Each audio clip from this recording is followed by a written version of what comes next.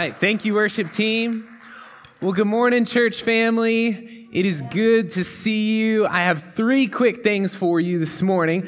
The first is, I don't know if you know, but Christmas Eve is coming up this week. So we are going to celebrate as a church family. We have two services, 3 and 5 p.m. So come to whichever one you want, live stream whichever one you want. But we also want to remind you, we mentioned this last week, that as you exit the service today, we have an invite bag for you, okay? And here's our ask, is that you would prayerfully consider who you might invite to our Christmas Eve service. Maybe it's a coworker, a friend, a neighbor, and it's 2020, I get it. Celebrate Christmas Eve however you feel inclined, all right? So we've tried during 2020 to have this kind of posture as a church of permission, not pressure. So you're welcome to be here. You're welcome to be in the room. You're welcome to watch online. And maybe your invitation might even look like inviting a neighbor or a friend over to watch the Christmas Eve service with you. However you do it, you have our blessing, but leverage this time to share Christmas Eve with a friend or a neighbor.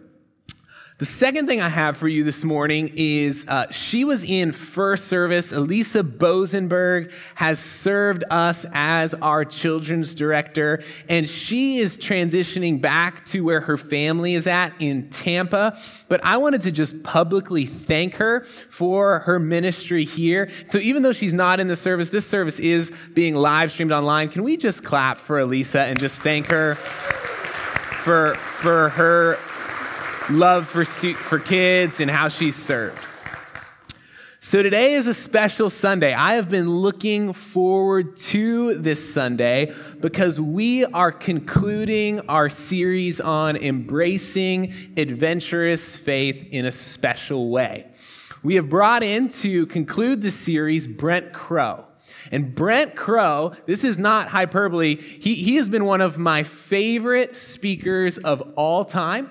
He is the vice president of Student Leadership University. He has traveled the country speaking to hundreds of thousands of people. I think he's on his 6th book right now. His most recent one is one called Moments Till Midnight. And in light of all the professional stuff he's got going on, he just adopted 3 kids, which brings his total that he and his wife share to 6. So he is a very busy guy, and we are blessed to have him this morning. I remember going up to Brent at a conference. It was a fairly large conference to equip ministry leaders, and I think it was the 3rd time I had heard him speak. And I went up to him, and why not? So I go up to Brent and I said, hey, I've been just blessed by your ministry publicly, and I don't know if you do this kind of thing, but if I could have like an hour of your time to come ask you questions about ministry and just hear some of your thoughts on speaking and teaching and ministry, that would be a blessing to me. Can we grab lunch? And he says, yeah, well, let's just get it on the calendar. And I got to go and spend an hour with Brent and hear from him. And so I have been blessed as one of your pastors by Brent publicly and personally. And so it's kind of a joy for me to be able to share him with you today. And so Edgewater Alliance, would you join me in giving a warm welcome to Dr. Brent Crowe?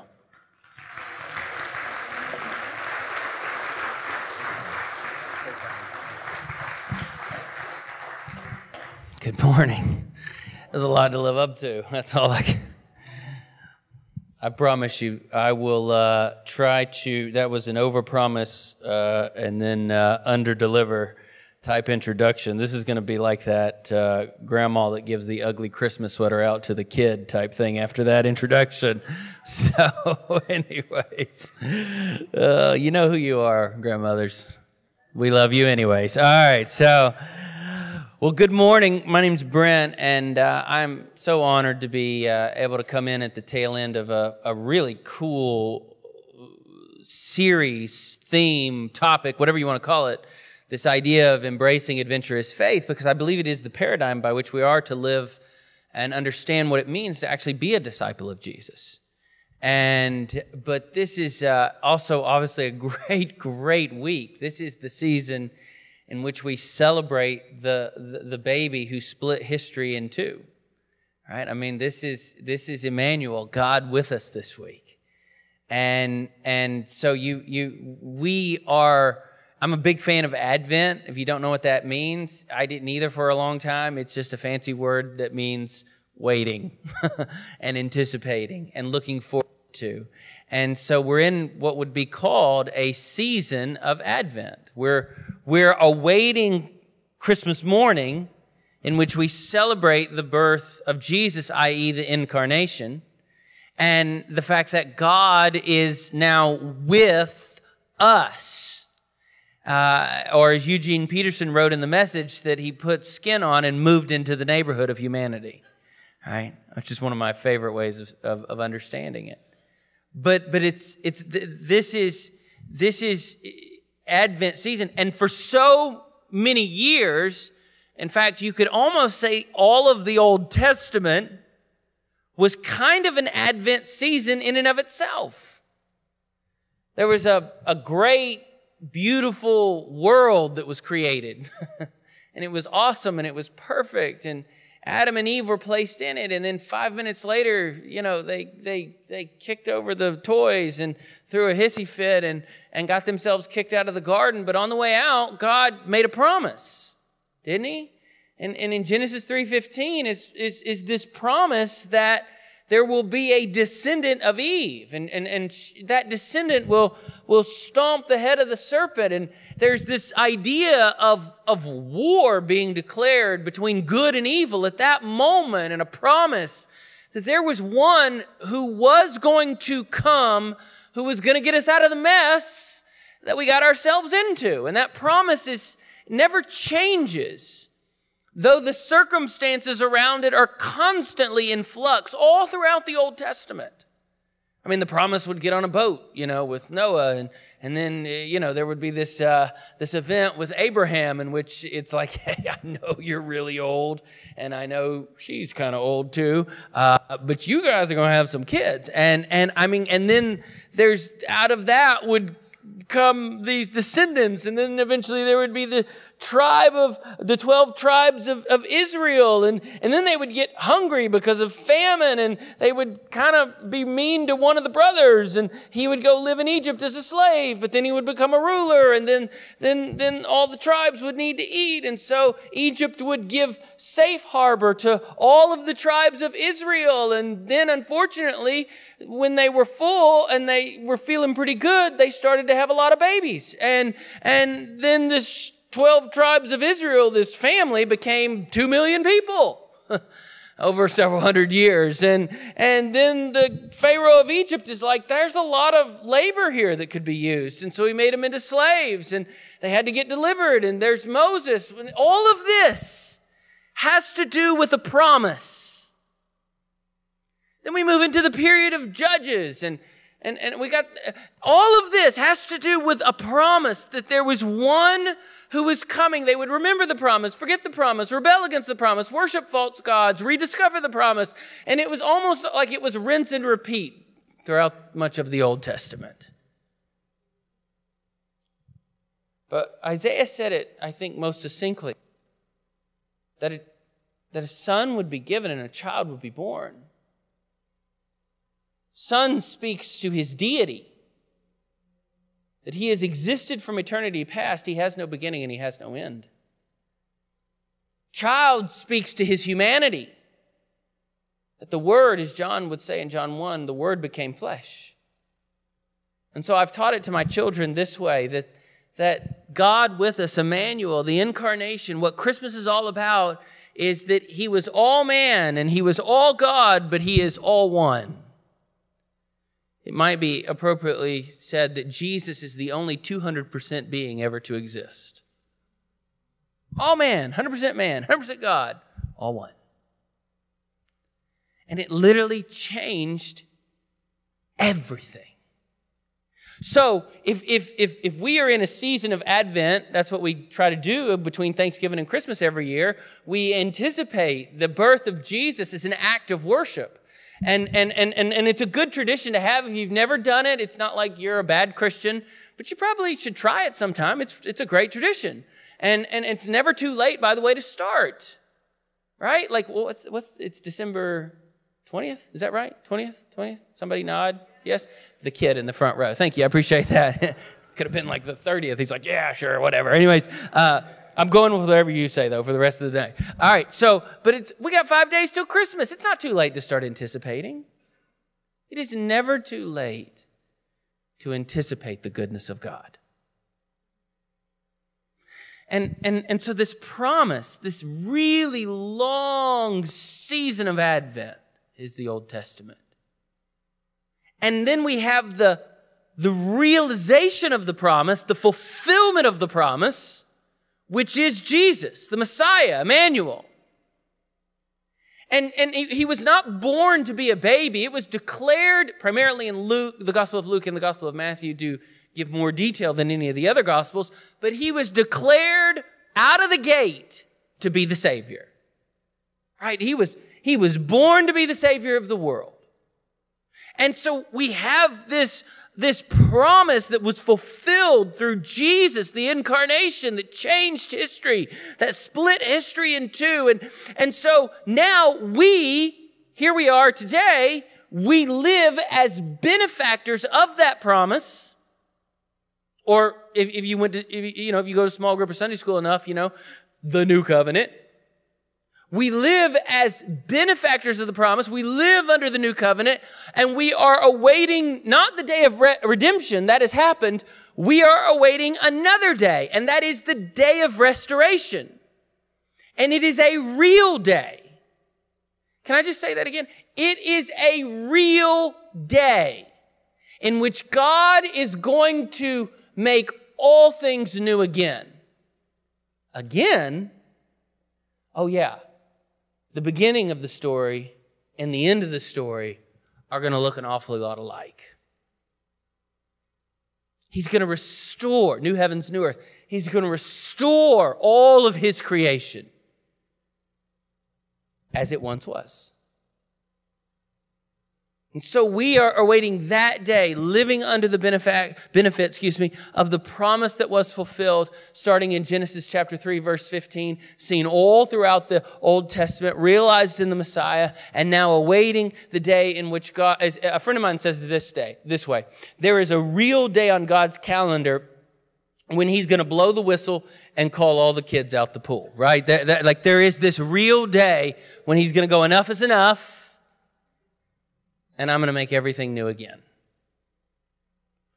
Now, in that, how do we adventure?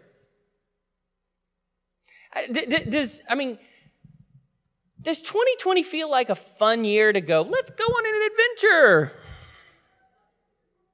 It doesn't to me. I mean, 2020 feels like like somebody got drunk and took the wheel. I mean, that's what it feels like. And here's the deal. Like this is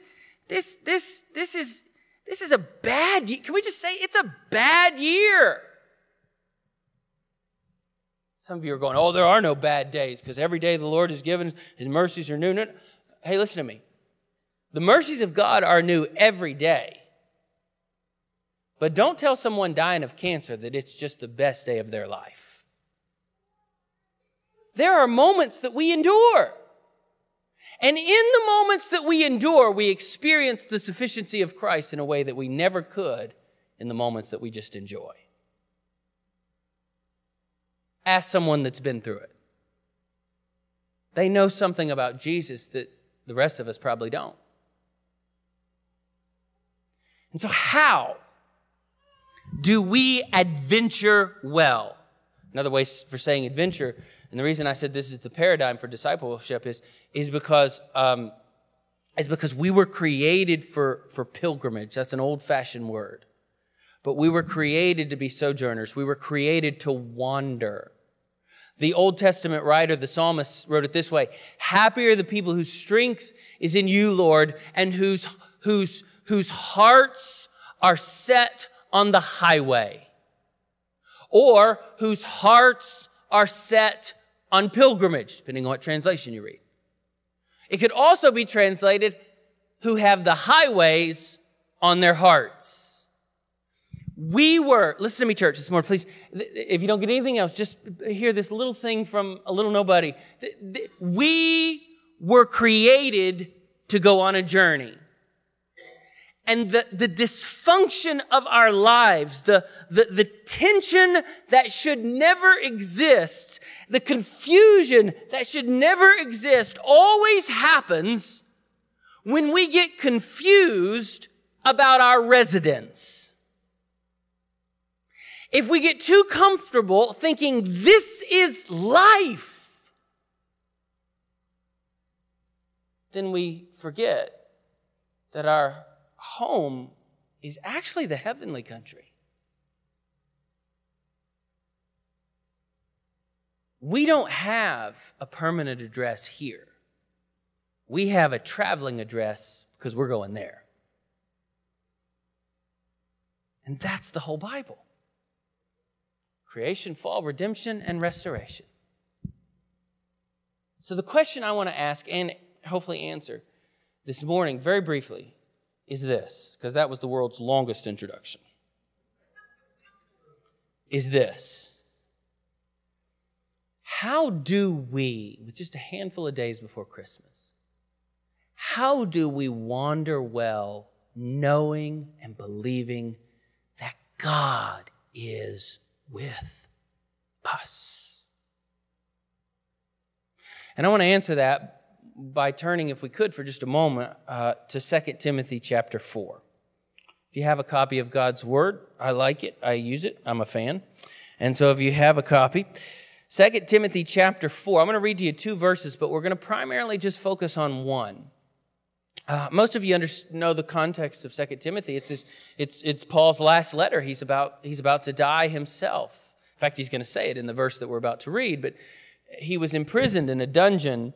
There was this crazy man who was the emperor at that time. And when I say he was crazy, he was a psychotic idiot because this guy thought himself to be a god. He's the guy who started the Great Fire of Rome. Most historians believe started the Great Fire of Rome, burning over half his city to the ground because he wanted to blame it on Christians because he wanted the Roman Empire to hate Christianity. And then in the end, what he really wanted was a golden house because he was a god, and if you're a god, you should live in a golden house. But to do that, he had to get rid of part of the city so he could erect this golden palace to himself. And here's this guy, good old Nero. And literally just a handful of blocks down the way in a dungeon is a rabbi, former Pharisee, let's just say it that way, a former Pharisee, who now follows a renegade rabbi from Nazareth, who, by the way, is dead, and he's chained in a dungeon underneath the ground, and somehow that guy is a threat to the emperor who thought himself to be a god. And in this context, knowing he's about to be put to death, he writes this. Paul wrote in verse 6 of chapter 4. For I am already being poured out as a drink offering, Old Testament reference. We don't have time to go down that path today. But then he says this, and the time of my departure is at hand. In other words, it's a fancy way of saying to Timothy, Timothy, I'm not long for this world. I'm going to die soon. And then this is kind of his last will and testament, if you will. There are 3 statements, if you will, about his life and the journey and how he has journeyed because God has been with him. And it's just 3 quick statements. He says, I've fought the good fight. I've finished the race. And I've kept the faith.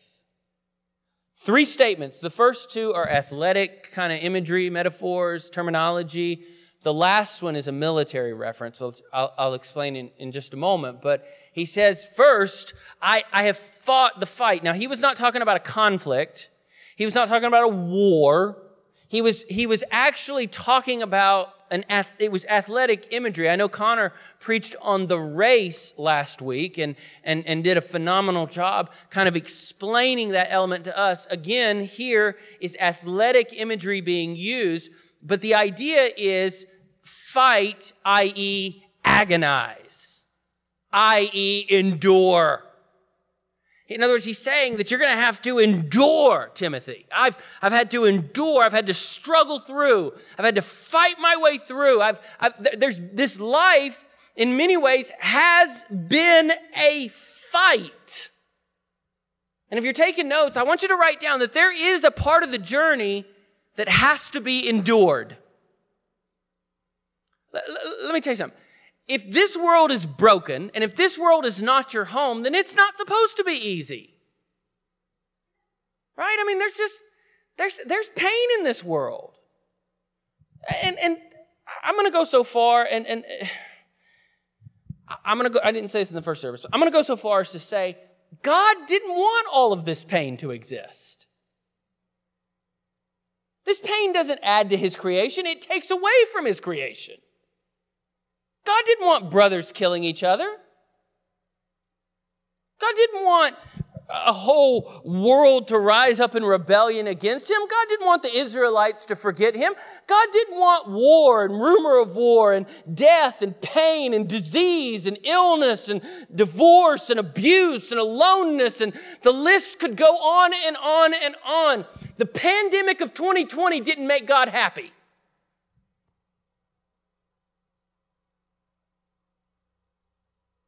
So be careful going down the road of, well, this is God's condemnation upon a people who have... I'm not that... unless your name is prophet this or prophet that, I'd be real careful going down that road. Because it usually didn't end up very well for the prophets either. But I would say this to you. He does send rain on the just and on the unjust, the Bible says.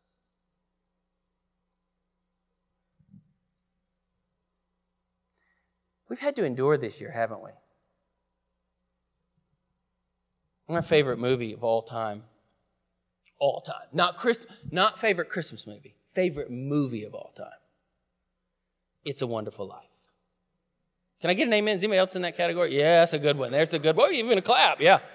You know, some of you may know the history of, my granddad used to say it this way. The guy that starred in It's a Wonderful Life, Jimmy Stewart, he would say it this way: they just don't make them like that anymore, and so, but Jimmy Stewart in the late 30s and early 40s was an A-list Hollywood actor. He was the guy. Handsome, funny, could be serious, had a wide range in his acting ability, one of the most skilled artists on the planet at that time. But he had a strong and deep sense of patriotism. In fact, his family, he had family members who had fought in the Civil War and in the Spanish-American War. He believed that you served if you went to war. And so World War II was happening. Now, the only problem is he was 33. The average age of someone who enlisted for World War II was between the ages of 18 and 21. And when he enlisted, the army was like, okay, well, we don't want to lose you. Think about the logic of that. But anyways, we don't want to lose you, so we're going to put you in the film department where you can just make the little short films. Because at that time in history, you'd go to the movie theater, and before you saw your picture show, which is what they called it, you would get a little clip, sometimes 5 minutes, sometimes 10 minutes, of footage about the war or the war efforts. So we want you to do that type of stuff. And he said, not on your life. I'm here to enlist in combat. I want to go to flight school. Spent a year in England, which is where a lot of this is before the Army and the Air Force were two different, that's how far back this goes. So he spent a year being trained, flew 20 combat missions, barely survived one. had the bottom of his plane shot out and had to go all the way from a city over Germany where they had been doing a bombing raid, all the way back to the base in England where the plane was to land with nothing under his feet in sub 20 degree, it was just 20 below. And for a man who was in his mid 30s, they said the young men in their early 20s, some of them didn't even survive it. It is amazing that he survived it, and it caused him physical pain for the rest of his life. Unfortunately, we did not diagnose PTSD until the early 80s in this country, but it's existed as long as war has existed. And Jimmy Stewart returned with severe PTSD. Survived the war. By the way, they made him retire after 20 years of military service. It was past the age. There's an age in which you have to retire, so they made him retire at the age of 60. 27 years of military experience. Actually flew in Vietnam. But he comes back from World War II, and he's not acted in 6 years. And it's time to work again. There's a part of him that doesn't want to work again, according to his biographer, because of the struggles that he and so many had coming back from the war. But you got to get back involved somehow, somewhere, some way. So he comes back. He's an actor, but he's been gone for so long, he's no longer the young, good-looking actor that he once was. People said, his good friends even said, he's aged at least 10, probably 20 years. He looks rough. He looks thin. He looks like a shell of himself. And there were only 2 films or scripts that were offered to him. The first one was a movie about his time in war. He refused to do it, and he rarely spoke. He never spoke about combat missions other than to give honor to those who had died. And he rarely spoke about the war. The other script was, ironically enough, a film whose title was, It's a Wonderful Life. A film in which every decision throughout the film, the main character, George Bailey, feels trapped. It's like every decision is another nail in his coffin. And there's a moment in the film, talk about dealing with some heavy stuff. There's a moment in the film when the main character, George Bailey, is struggling so badly with life and the pressures of life and the fact that he's failed over in his mind, over and over and over again. Everything he's done has been a failure. Everything in his life has been a failure. He's let everybody down, and he's lost even the business and the money to fuel the business that his dad had built and handed down to him at his death. And he didn't want it, but he took it anyways. And if you've seen the film, you know that there's this incredible moment where he is literally at the end of himself and he's about to commit suicide. And in the script, Coppola had written, you say this little prayer, and then this angel jumps in the water, and it's not good theology, but the angel would get its wings or something if he saved him. But the scene went much differently than it was scripted. Carol Burnett said it was the most powerful piece of cinema history ever. He gripped the rail at the edge of the bridge where he was going to commit suicide. And he gritted his teeth and he began to pray and cry out to God. I'm not a praying man, but if you're up there. Tears began to stream down his face. He was literally weeping for the men that he had lost in World War II. And the hopelessness that their families now experience. The loneliness. They did the scene in one shot.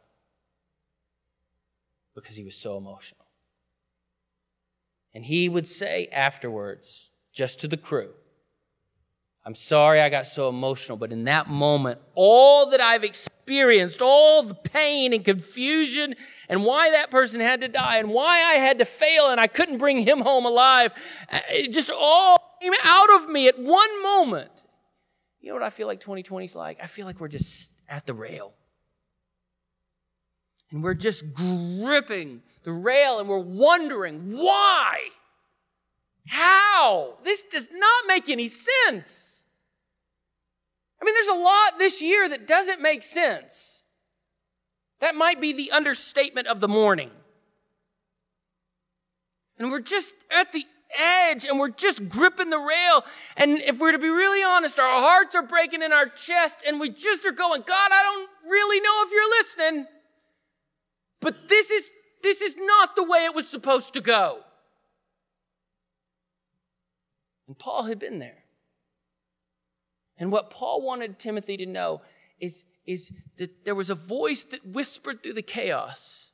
It wasn't an angel that jumped in the water to get its wings. But there is a voice that whispers through the chaos. My presence with you is all the provision you need. There is a voice that whispers through the uncertainty. You can be convinced that you belong to me. You are a child of God. There is this baby who was the Savior of the world, all man, all God, all one. And he says, just continue journeying. Just endure a little longer. Continue moving forward. And the reason that he can say that is because it's his story that's being told. And God is not going to let the story end with a pandemic. Or whoever you want or don't want getting voted into office. Or a vaccine. Or injustice. Or addiction. Or loss. Or a broken heart. God has clearly stated, this is not how the story ends. The George Bailey moment in our life is just, you got to keep carrying on. Not in your own strength, but because you are more than a conqueror in Christ Jesus. His provision is his enduring presence to get you through those moments of life. They're not easy, but you endure them because it's not how the story ends. The story doesn't end with a pandemic. The story ends with God making all things new again. And that's the adventure.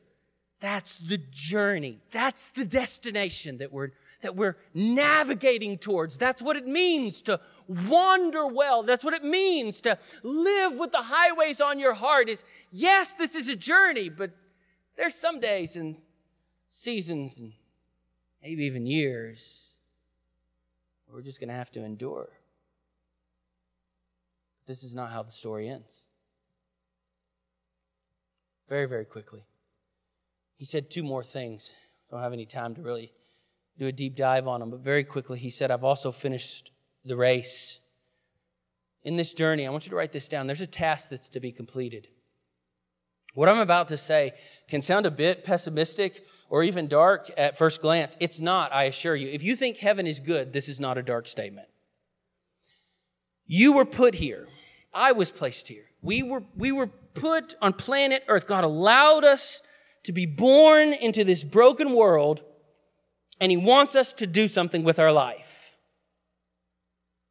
There is a task or tasks. There's something, listen to me, there's something that God wants you to accomplish. And when you do that, you get to go home. That's life. That's what Paul's saying. Did I read that right? Yeah, finished, past tense. I finished the race. I did it. He's not bragging.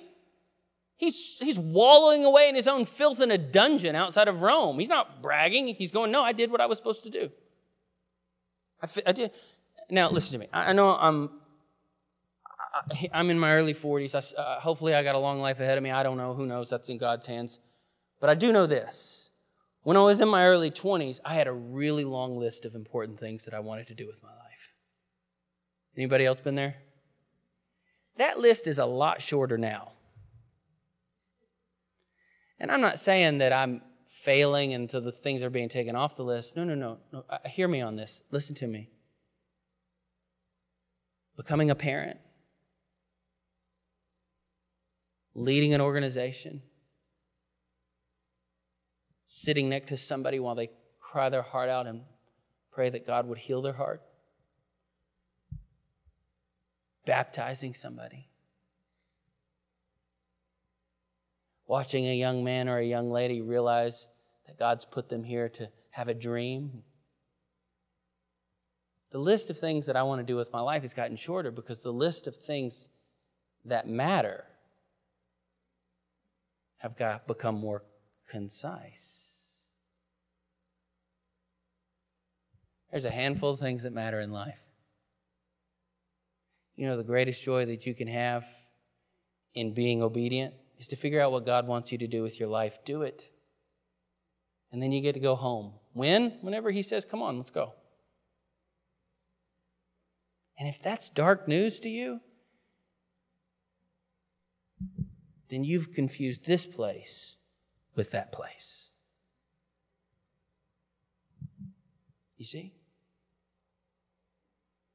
I married way over my head. I mean, man, I married way over my head. Like some people say that, and then you meet their better half, and you're like, no, you didn't, right? Yeah, I married way over my head, right? Like I was, I lived just small town, USA. My dad was a phenomenal man of God, pastor, and I was going to have a great life, do a normal whatever.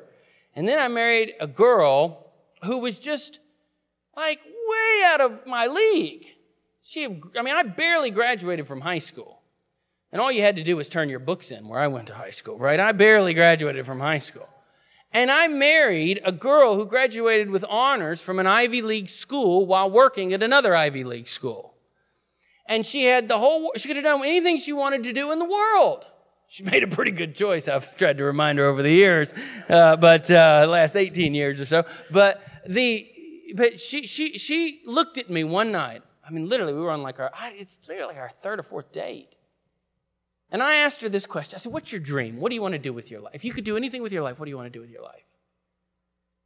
And she said, I know it doesn't make sense because I've got all these other things I could do. I remember what she told me. She said, but at the end of the day, I want to be a mom. And I want to help my children grow up to believe that if God be for them, who could ever be against them? And what a force for His good and His kingdom they could be in this world. It's a pretty good dream. It's a really good dream. You know what? That's on our list. It's one of our tasks. That's what we're aiming for. In fact, if when it's all said and done, I think that if I loved my wife well, if I raised my children well, and I served my Savior well, with whatever task He wanted me to do, I think death is just a door of opportunity. And that's what Paul knew. Don't talk about adventure if you're not willing to get to the best part of it. And then he says this, I've kept the faith. Oh, it's the best statement. It's the one that gets the least amount of attention, but it's the best statement. Because he doesn't use athletic terminology anymore. No. This is military imagery. It's the idea of a soldier who has been set in a place and he has been given the responsibility to guard this post. I say he, because in the Roman Empire, there weren't a lot of female soldiers. There were some, but not a lot. Okay? All right? Guard this post. And one day, after year after year of guarding this post, they receive word that they have been honorably discharged. That's the imagery that Paul is using here. Now, what was Paul guarding? He was guarding the gospel message and sound doctrine. In other words, the teaching. He was guarding truth. I have kept, in fact, he didn't use that word about guarding truth later on, but he said, I have kept the faith. I have stood guard over this message that has been entrusted to me. I am going to heaven believing more in Jesus than I ever have before. Can I ask you a question? Here's a good test. Do you get more sentimental about Christmas with each coming Christmas or less? I've been around people that get less. It's, here we are again. Look at all, and then people have to do this, and they put the Christmas decorations up in June, and they're complaining about this and that and the other. And do you get? You know what I think? I think the more in love with Jesus you are, the more sentimental about Jesus you are. And if you think that that's some weak little thing, one of the greatest theologians and reformers in all of history, Martin Luther, a dad and a husband as well, would literally write Christmas songs to his children so they could sing them together and have this sense of being sentimental about Christmas every year. I think that there's something to this thing. I think our hearts should get more tender with each Advent that comes and goes, not less. Until one day we get to the end and we go, I just want to wake up in the face of God. That's the adventure. Let's pray. Jesus, thank you so much that you have called us to wander well, to adventure, but to adventure in such a way that we endure some of these and agonize even on some of these tough days, but and that we finish the tasks that you have for us, and we believe deeply in the gospel message more than we ever have before. And then one day when it's all said and done, we get to go home. Thank you that the adventure doesn't end with our last breath here. In fact, the story is really only just about to begin with our last breath here. So help us to live redeemed and anticipating the day of restoration. Thank you that, God, you're the one in charge of this story, and you're not going to let it end with a pandemic or death or destruction or disease, but you're going to let it end with all things being made new. And we have that hope today because, Jesus, you were born. You put on skin and moved into the neighborhood. Mm. The Word became flesh because Emmanuel, God with us, we can journey on. And all God's people said this morning, amen. Amen. And amen. Thank you, Brent. Appreciate it, brother. Blessings. I missed you. Sorry. Blessings.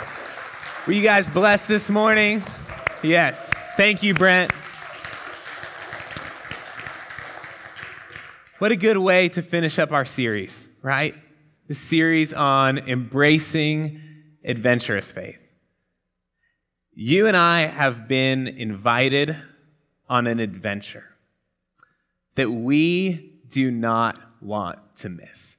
And if you're here and you know Jesus, as Brent was saying, you are on your way to the heaven country. That is your destination. That is where you and I are going. But how good would it be to enter into the heaven country knowing that you had done the things that the Lord had given for you to do? And as long as you're breathing, there's work to be done. So Edgewater Alliance Church, I love you. God bless you. Go get your bag. Go invite somebody to Christmas Eve, and we hope to see you then. Go be the church.